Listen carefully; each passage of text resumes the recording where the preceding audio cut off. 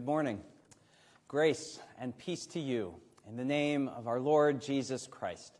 Welcome to worship with Calvin Presbyterian Church. We are so glad that you are tuning in and joining us in spirit as we gather in places all over to worship the Lord together. Just a few notes about the service. On our website, there is a place where you can download and print out or just have on your phone the liturgy for this morning's worship service, but also everything you need, all the responsive readings, prayers, everything you need will be on your screen as well. So whatever is best for you to join in worship, please do so. This morning here in just a moment, when we begin with our call to worship, Linda Tent, who is one of our deacons, will be assisting in this morning's worship service as well. So let's begin by joining our hearts together as we worship the Lord. Let us begin by joining in prayer. Let us pray. Lord, the present is passing away into your future. Therefore, help us to turn our hearts to you. For true power and steadfast love belong to you. Through our worship, may we learn to trust in you as we pour out our hearts before you. Lord, be our refuge. Amen. Good morning. Today's call to worship is, our call this morning is from Psalm 62. Please join us in this responsive reading with the bold print on your screens. On God rests my deliverance and my honor. My righty rock, my refuge is in God. Trust in him in all times. O people, pour out your heart before him. God is a refuge for us. Once God has spoken, twice have I heard this. Power belongs to God, and steadfast love belongs to you, O Lord. Please join us in singing our opening hymn, How Firm a Foundation. The words will be on your screen.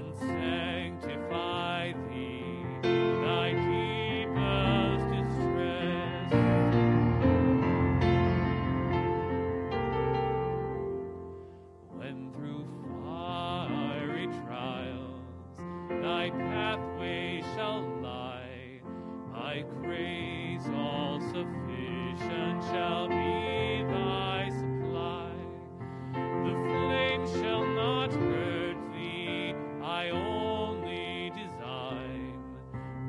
thy dross to consume, and thy gold to refine.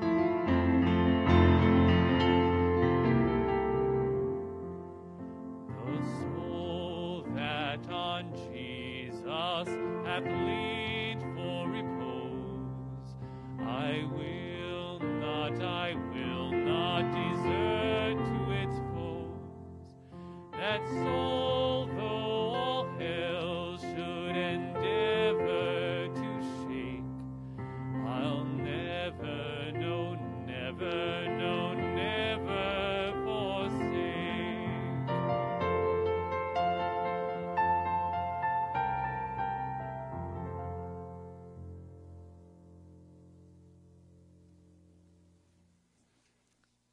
This morning's prayer of confession is the gospel writer Mark tells us that Jesus began by proclaiming, "The time is fulfilled and the kingdom of God has come near. Repent and live in the good news." Let us do just that, repenting and turning toward God, beginning by confessing our sin together. Please join me in the prayer of confession, which will be on your screen, followed by a moment of personal confession.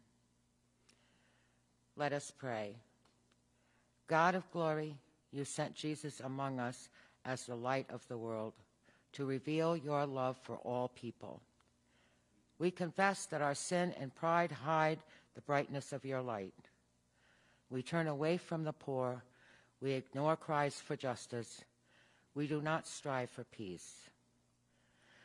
Lord, we confess we both ask earthly kingdoms to carry the weight of our eternal hopes, and at the same time, we forget our prayers that your kingdom would come to earth, on earth, even as it is in heaven.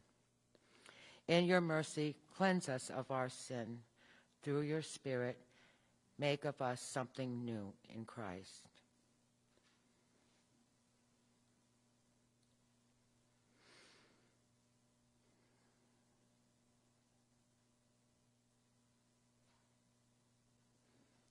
In the name of Christ, we pray. Amen. Now, having confessed, hear again these same words of Jesus. The time is fulfilled. The kingdom of God has come near. Repent and believe in the good news. Sisters and brothers, in Jesus Christ, we are invited as participants in God's kingdom. In Jesus Christ, we are forgiven. Thanks be to God. And may the peace of Christ be with you. And also with you. We invite you now to take a moment and share the peace of Christ with someone, perhaps somebody in your household, perhaps by leaving a comment or a message on this Facebook page, perhaps by sending a text message or making a note to yourself to give somebody a call or write a note later on today or later on this week. But however we do it, let us continue to share the peace of Christ with one another.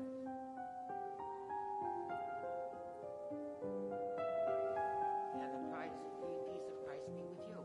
And also with you.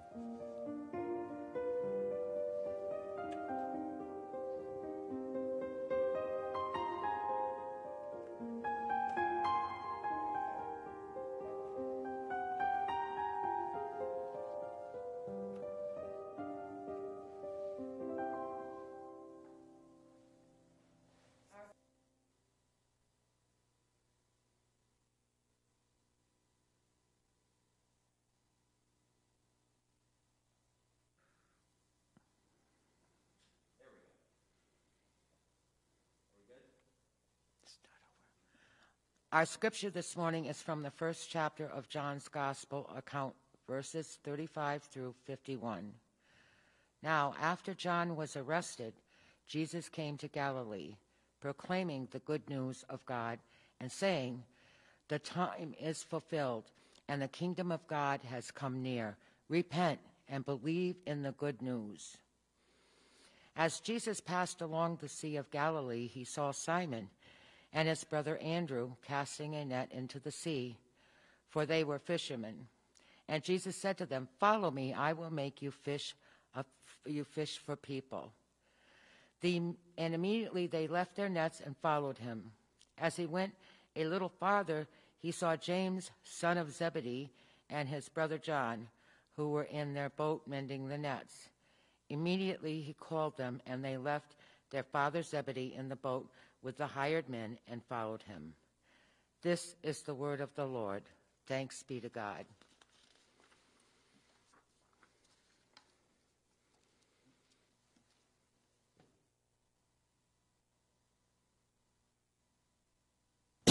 Excuse me. Lord, pour out your Spirit that we may hear your word and trust in it. Tell us what we need to hear and show us how to turn and follow Jesus. Amen. So we are back in Mark this week after a brief sojourn in John last week. And we pick up where we left off with Mark 2 weeks ago. And so we are back to that sometimes frenzied, no frills, right to the point and no more narrative style of Mark. If you remember, Jesus has just been baptized. The heavens have just been torn open. The Spirit has come right on through and right down, descending like a dove upon him. And this same Spirit has driven him out into the wilderness to be tempted for 40 days by Satan, with the wild beasts surrounding and the angels ministering. And now, as if all that weren't enough, John the Baptizer has just been arrested by the powers that be. And so we would do well to remember the charged atmosphere that Jesus steps into, governing officials arresting John there in this land that is occupied by the kingdom, by the empire of Rome. And Galilee itself is situated in such a place that it is often a crossroads of a sort, with all sorts of intersecting political, cultural, and social tensions. And into this fraught and charged time and place steps Jesus. He came to Galilee proclaiming the good news of God and saying, "The time is fulfilled and the kingdom of God has come near. Repent and believe in the good news." Now, when Mark writes this, when Mark tells us this does not mean that Jesus simply went around repeating just these same two sentences over and over and over again. Rather, what it means is that everything that Jesus began to say and do as he went around proclaiming this message, it was all about proclaiming this message. What Mark gives us here is the summary, the point of everything that Jesus went around saying and doing was all in service to proclaiming this, that the kingdom has come near. Repent and believe in the good news. Proclaiming the good news of God. Proclaiming, if we want to use the old English word for good news or good report, he was proclaiming the good spell, the gospel of God. Jesus came to Galilee proclaiming, if we want to go back even further and use Mark's Greek word here for good news or a good report, proclaiming the euangelion of God. Now, euangelion, that's where we eventually get words like evangelism. It simply means good news, good report. And this particular word, it was a word that itself was filled and charged with more than just a happy bit of gossip. This word, euangelion, it was the word used for when a messenger was sent from the front lines of battle to go tell others that there had been a great tide-turning victory. It was the word that was used for when a herald was sent out to all the four corners to say that the former king's reign was over and a new king and a new reign had begun. Heralds sent with the euangelion that everything had changed. The old powers were disrupted and gone, and a new power and a new authority was at work. News of a new reign, a new reality of life. Jesus came proclaiming this euangelion of God and saying the time is fulfilled.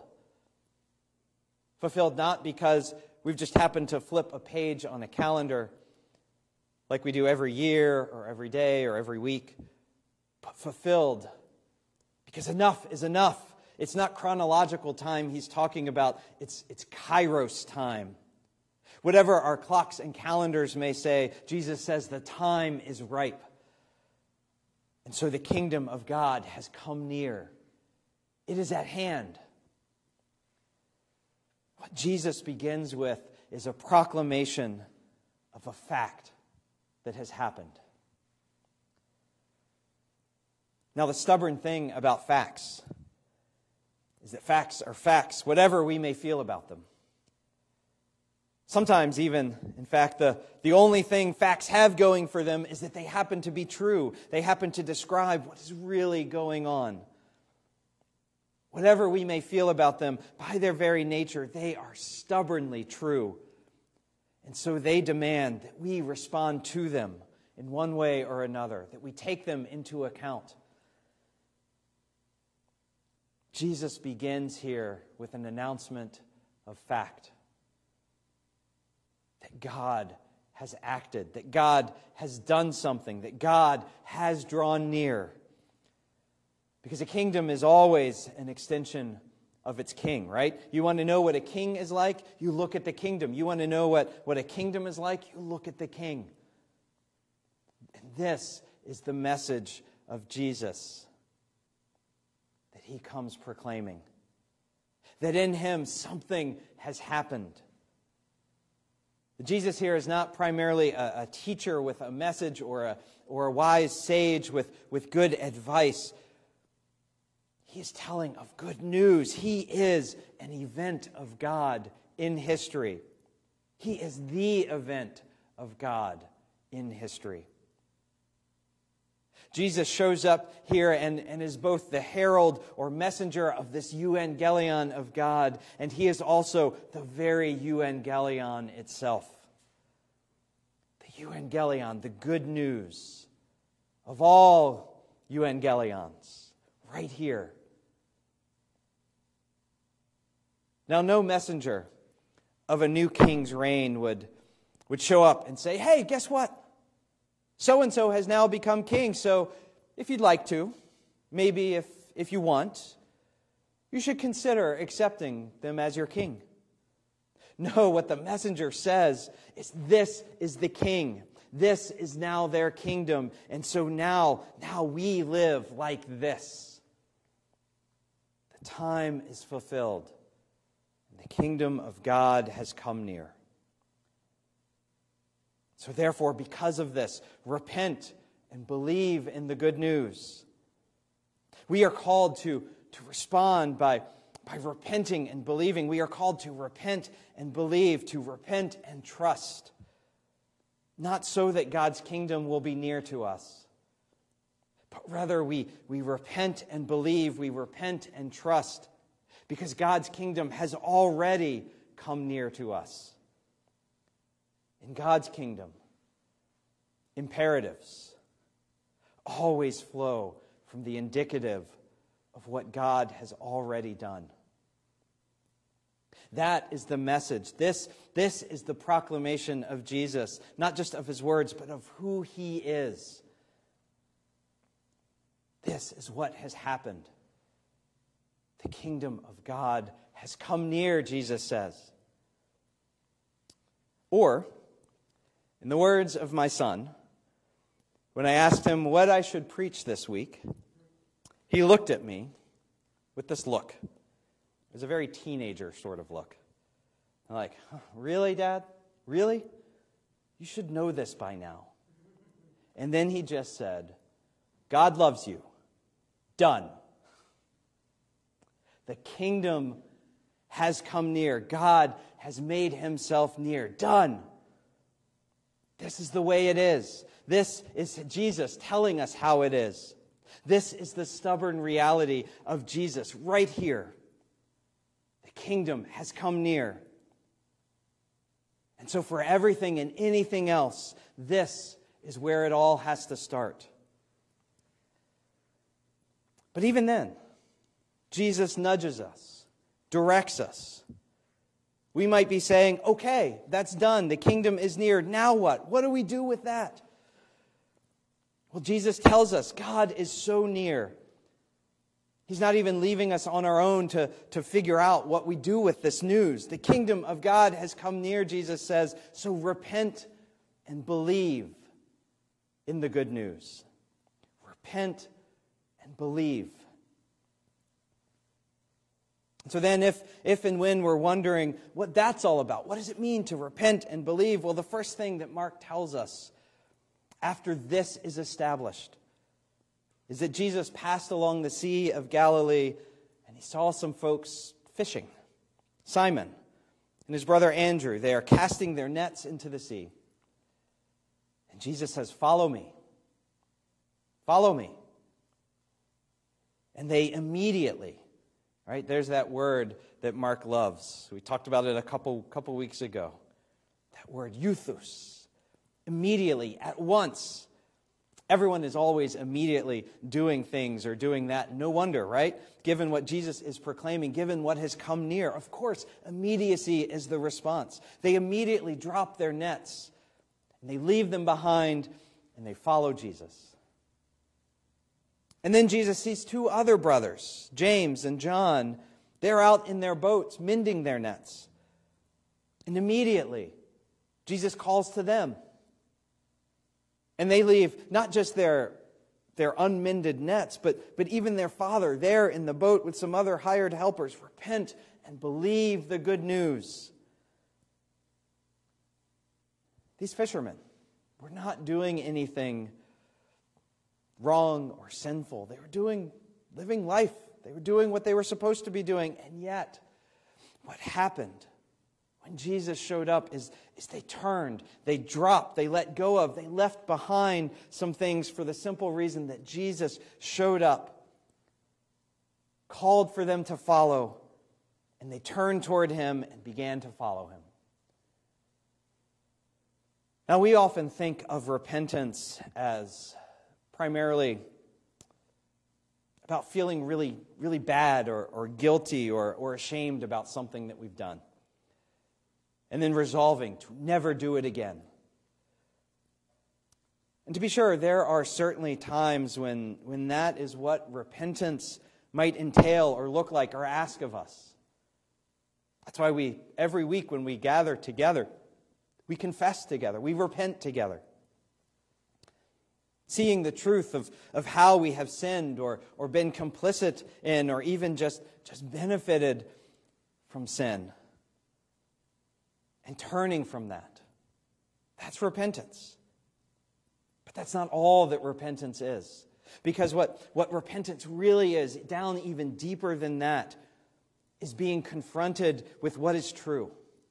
And turning towards what is true. Responding to what is true. Living in light of what is stubbornly true. Turning toward what has already turned towards you. Kingdom of God has come near. So repent, turn, and believe in this good news.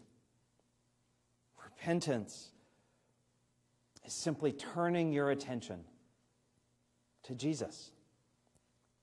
Turning your attention to Jesus. Maybe it's for the first time, but not for the last time.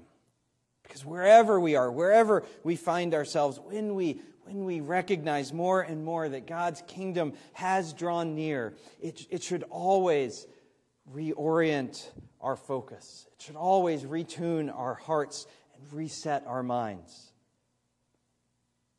These fishermen here are an example of that. Not because being a fisherman was wrong or bad, or that they shouldn't be doing it. But simply because when Jesus got their attention, They were called elsewhere. They changed the direction of their lives, leaving behind something good and fine for the simple reason that goodness himself was standing there calling out to them. Their lives became drawn to, turned towards, oriented around Jesus and the nearness of God's kingdom. So dropping their nets, leaving their bewildered father there in the boat, letting go of something, leaving something behind. Because you can't turn towards something without also turning away from something else. Jesus called, they turned, and they believed, they trusted in the one that was calling them. The kingdom of God has come near. Repent, turn, focus, refocus, and believe, trust in this good news of what has come near. Follow me, Jesus said. Follow me and I will. Well, he says, follow me, and then makes a promise to them. Our translation, we read from the New Revised Standard Version, it says, follow me and I will make you fish for people. Other translations, other versions read something like, I will make you become fishers of people. Which actually captures the sense a little better here, because Jesus is not talking about follow me and your to-do list is going to get longer. Or follow me and I'm going to make you do stuff. No, that's not really what he's saying here. What he's saying is follow me and I will make you become this. I will transform you into something new, into a new type of person, using even who you already are to follow me more deeply and more closely. Good news has happened. The kingdom of God has drawn near. And so turn toward it, Jesus says, and trust in it, and you will be changed. You will become someone called now to cast not just fishing nets into the sea to make a living, but to cast far and wide into the world the things of this kingdom that have drawn near. Now for us, we too are likewise confronted with this same euangelion, this same good news that is still stubbornly true. The same immediacy of God's kingdom that has come and continues to come near in Jesus. This same good news comes with these same imperatives. Repent and believe, turn toward and trust in. And now, because we are people, we are all normal people in one way or another, so no doubt repenting, turning toward Jesus will always involve us recognizing where we've gotten it wrong. In fact, part of what it means to trust in this good news is that we don't have to pretend that we haven't gotten things wrong. We can trust that this news that Jesus proclaims, we can trust that Jesus is good, even when we get things wrong. But this call, this imperative is also simply about what am I, what are we turning toward each day? What are we letting go of so that we have hands that are free to turn and hold on to something else, or hands open to reach out and offer? What might we need to leave behind to follow Jesus into God's future? This example of these early disciples dropping their fishing nets and even leaving their no doubt bewildered and confused father there in the boat. It is not a demand for each of us to quit our jobs or turn our backs on family or friends or anything at all like that. But it is an example of the reorientation of life that God's kingdom requires. That we are called, as one commentator remarked, that we are called to look, to listen, and to give full attention to the kingdom which is arriving. And so as we hear again of this good news that Jesus proclaims, that Jesus is, what would it look like if this really was what we gave our attention to? If this really was what caught or captured our attention? If this is what we turn toward, trusting that it is stubbornly true? That what has come near is the promise of the place where the brokenhearted are bound up, the proud are scattered, the powerful brought down, and the hungry are filled with good things. The promise of the place where justice rolls down like waters and righteousness like an ever-flowing stream, where the poor are brought good news, release proclaimed to the captives, recovery of sight to the blind, and freedom to the oppressed. The promise of this place that has drawn near, where the poor and poor in spirit, and those who mourn, and the meek, and those hungering and thirsting for righteousness and justice, where the merciful, the pure in heart, and the peacemakers, and those who are persecuted for righteousness and for justice' sake, they are the ones who are blessed. That what has drawn near is the promise of a place where feet are washed, the hungry fed, the stranger welcomed, the naked clothed, the sick and imprisoned visited. That what has drawn near is the promise of the place where mustard seeds move mountains and crosses are taken up. The one sheep out of 99 matters. Neighbors are made by the most unlikely of people, and long-lost wayward sons are welcomed home with reckless abandon. What if, family, what if we stubbornly believed that this was the stubborn reality that has come near? That this was the stubborn reality of who Jesus is and what the nearness of his kingdom was like. What if the promised nearness of this was what captured our attention? And we trusted that this was indeed good news. What more, then, could we want to turn towards?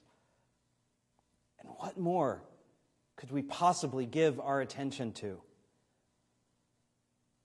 And how? How could we not become people set about to cast this good news far and wide? Jesus came proclaiming the good news of God, saying the time is fulfilled, the time is ripe, and the kingdom of God has come near. Repent, turn toward what is already now turned toward you, and believe. Trust in this good news. Amen. May it be so, and may we be so.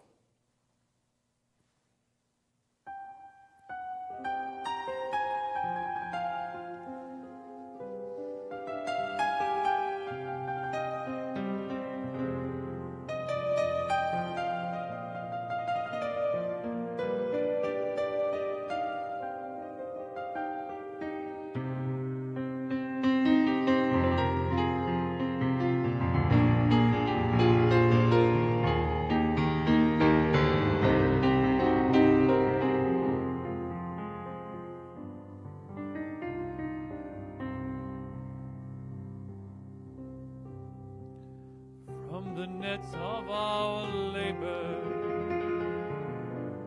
through the noise and confusion, from the city Jesus summons us all.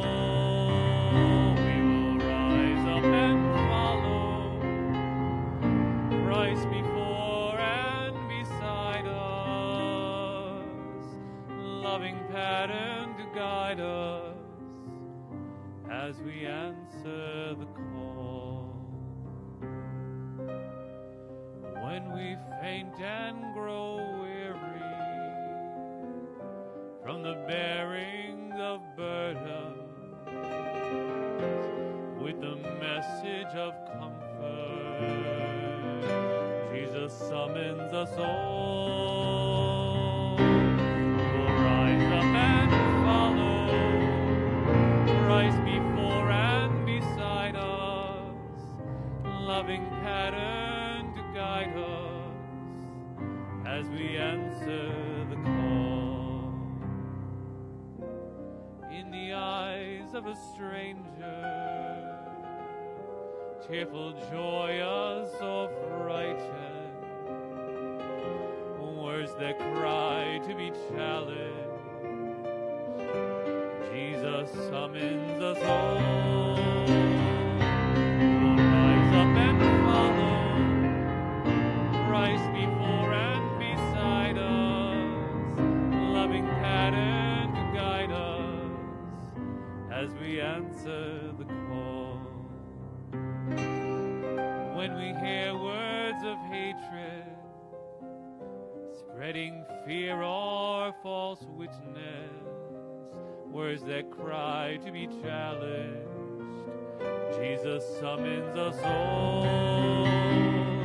We will rise up and follow Christ before and beside us, loving pattern to guide us as we answer the call. In each moment of courage, steadfast even through trembling, in the yearning for justice, Jesus summons us all. We'll rise up and follow Christ before and beside us, loving pattern to guide us as we answer the call. Like disciples before us, from the city or seashore,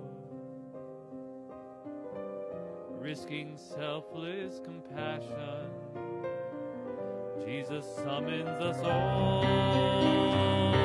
We'll rise up and follow Christ before and beside us, loving pattern to guide us as we answer the call, as we answer the call.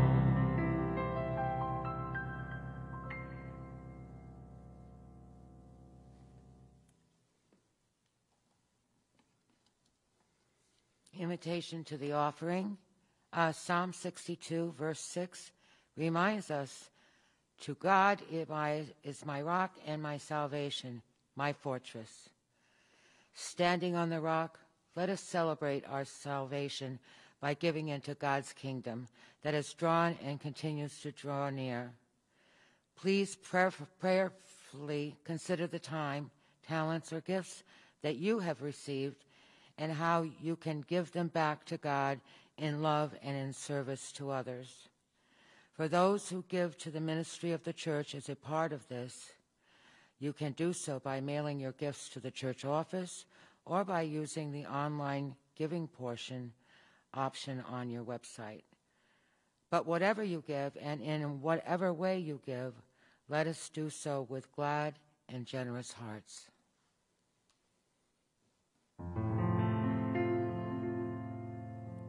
Praise God from whom all blessings flow. Praise him, all creatures here below. Praise him above, ye heavenly hosts. Praise Father, Son, and Holy Ghost.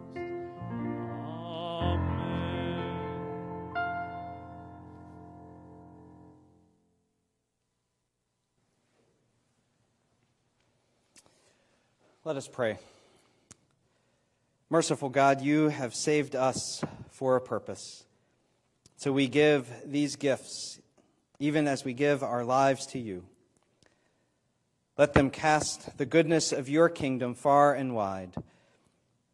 And Lord, make of us a people who do the same. Amen. I want to take a moment and just highlight some announcements of what's coming up and going on in the life of the church. The first is that we have our updated worship schedule. We will be continuing with online worship only through the end of February. So all worship will be live streamed and online through at least February as we continue to navigate and discern how to best love God and love our neighbor in these difficult circumstances of this continuing pandemic. Reminder about the Lord's Supper. We still celebrate the sacrament of communion on the first Sunday of each month. So the next one will be 2 Sundays from now. And communion elements are available to pick up at the church. So just let us know, and we can make sure to provide those for you. I know many, if not most of you, already have yours for February. But if you don't, just let us know, and we can make sure to get them to you. Also, Zoom fellowship, a time just to see each other and chat, is on the third Sunday of each month at 12:30. The Zoom link is emailed out, and you can also, if you don't have that, if you don't get it, you can send the church office an email, contact the church office, and we'll get you that Zoom link. Next up, coming up next Sunday is our annual congregational meeting. That is January 31st, next Sunday. It will be on Zoom. The Zoom link will be sent out. If you have any trouble accessing that, please let us know. We are also mailing out all the materials for this meeting. You should be receiving those shortly this week, either in electronic format. If you need a hard copy, let us know, and we can make sure that's available to you as well. The purpose of this meeting is to receive the 2020 annual reports and receive the 2021 budget that the session just approved this past week. It's also to vote on approving the pastors. That's me. My terms of call for this new year for 2021. Speaking of the budget, do also just want to remind you that if you were planning on sending in a pledge for this coming year and have not done so, I know it's tough to keep everything in mind, especially when we're not able to all come together every week. But if you were planning on making a pledge commitment to the church for this coming year and have not done so, it's not too late. So please send those in. I also, before we pray here, want to just let you know that the session has this past week, looking ahead to this coming year, has reformatted, has restructured how we go about lots of the ministry here in the church through various committees, and we've consolidated a lot of them just because of how ministry is very different right now. And so, just as an example, instead of having separate fellowship committees and worship committees and Christian ed committees, what we've done is formed one committee, a congregational care committee, that will hopefully be able to look more holistically at the needs of this congregation, in all those different areas, but can do so holistically and maybe even with imagination of what might be possible and needed in this strange and difficult time that we find ourselves in. And we've also done this in terms of looking outward and going outward into the wider community, and have consolidated into a community care committee. Part of the reason is that at this time, the time is ripe for new opportunities in these areas, both caring for one another and our communities. And so if you have an interest in these areas, if you have ideas, things you've thought of, oh, wouldn't it be great if we could do something like this during this time, please let us know. We are looking for people to help out on these committees. So if you have ideas, or if you just want to be involved and feel God pulling you into something new, please let us know. This is an exciting thing, and I think God is preparing to do some really good, awesome stuff in this church and through this church. Consider the possibility of being involved in that way. But now it is time for us to go to the Lord in prayer as we lift up the needs of our communities, the needs of the world, and the needs of one another. So let us go to the Lord in prayer. Let us pray.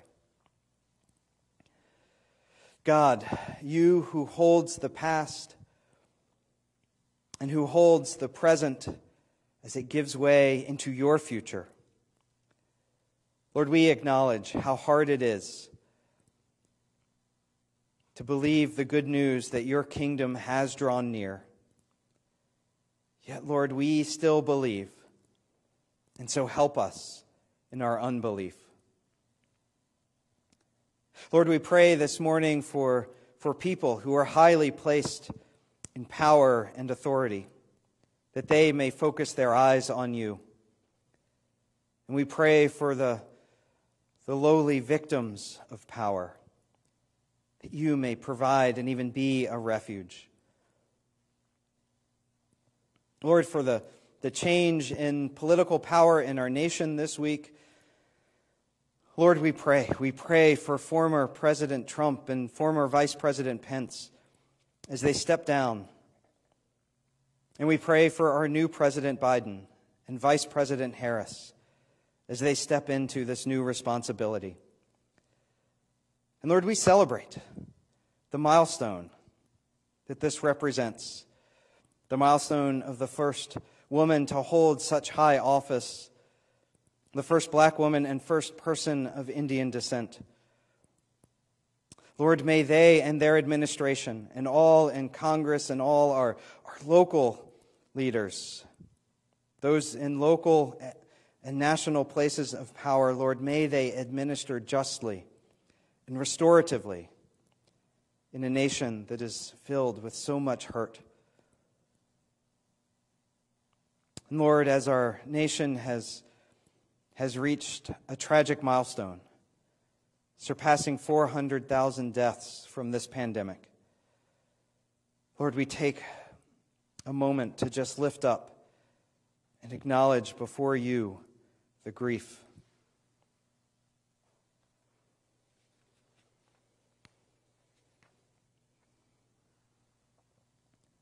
Lord, this is a grief that is felt not just in our families and local communities or even just our nation, but it is a grief that is felt across the world.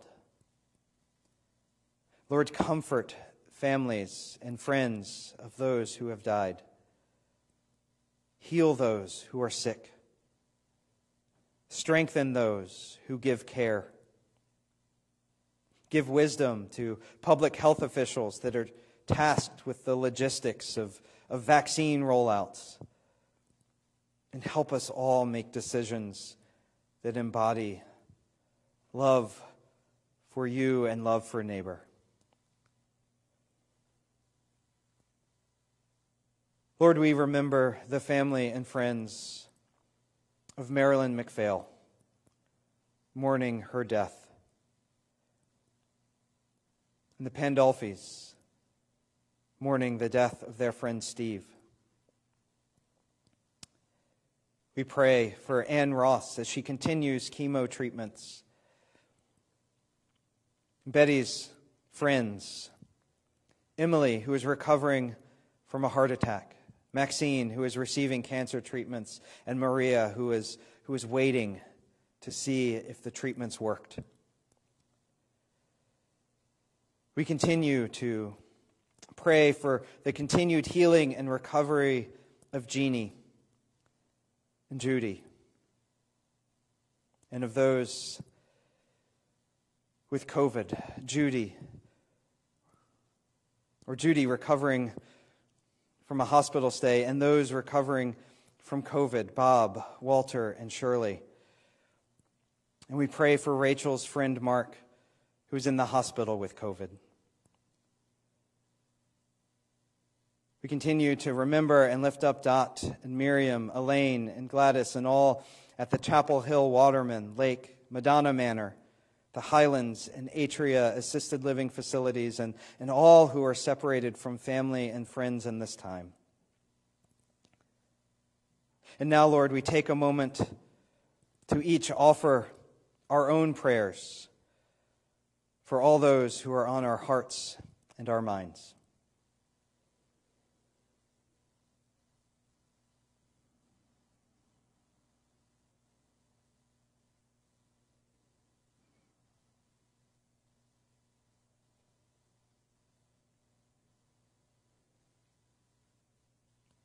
Lord, we pray for the ministry of your church and all its particular congregations in various places around the world.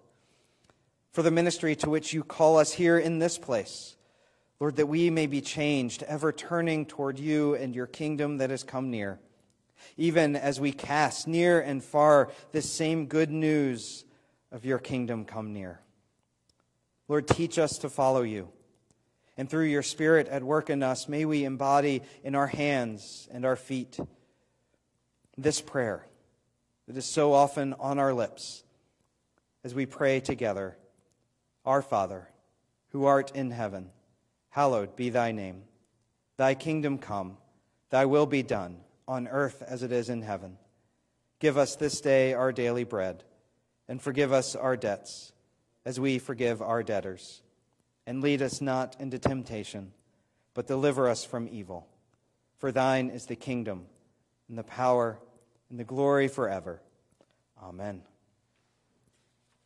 I invite you now to join in singing our closing hymn, Lord, You Have Come to the Lakeshore.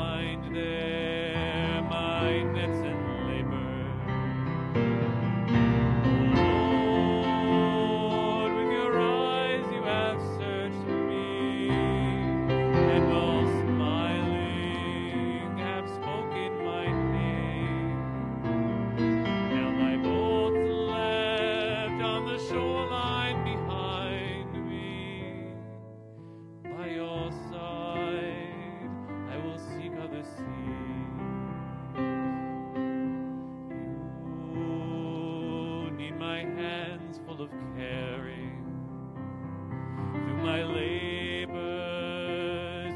others rest, and constant love that keeps on loving.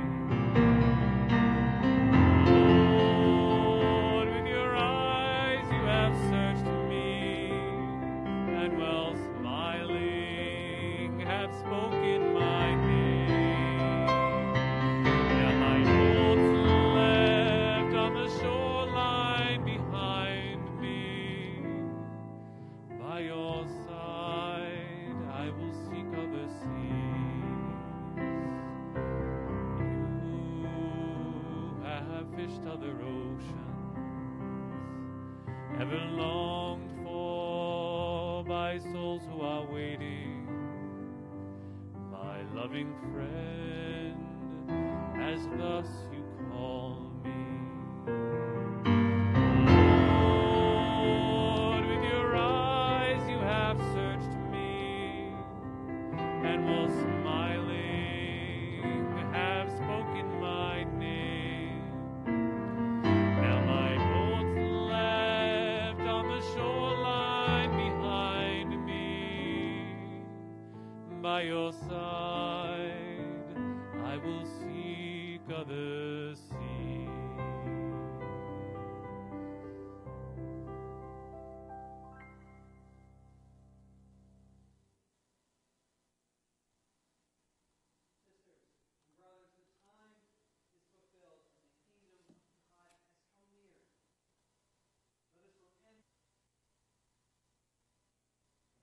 And may Christ make of us those who would cast far and wide the goodness and promise of his kingdom.